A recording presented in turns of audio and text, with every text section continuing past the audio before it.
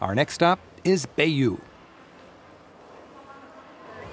It's Saturday morning, and this normally sleepy square has erupted into a busy farmer's market. The long tradition of those who grow it, selling directly to those who eat it, thrives throughout France. And the food couldn't be fresher. Bayeux's claim to fame is the Bayeux Tapestry, which hung in this cathedral. It's a 900-year-old embroidery which tells the story of arguably the most memorable event of the Middle Ages, the pivotal Battle of Hastings in 1066. The tapestry now hangs proudly in a museum just down the street. Headsets narrate the 230-foot-long cartoon telling the story of William the Conqueror and the Battle of Hastings. Don't worry, if you lose your place, you'll find supertitles in Latin. England's King Edward was about to die without an heir. The big question, who would succeed him?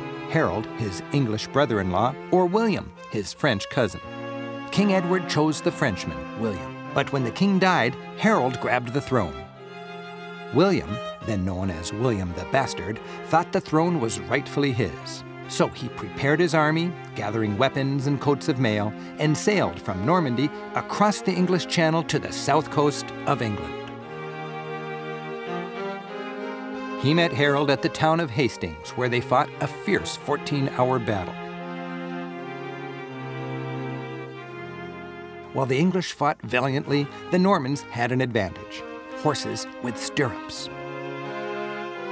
Historians attribute their victory to these stirrups. Extra details of the battle show up below. Here, dead soldiers are being stripped of their valuable armor.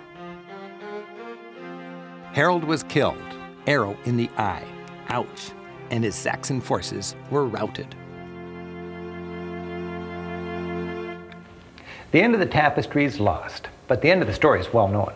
William, now William the Conqueror, marched into London and claimed his throne. Now he was both Duke of Normandy and King of England.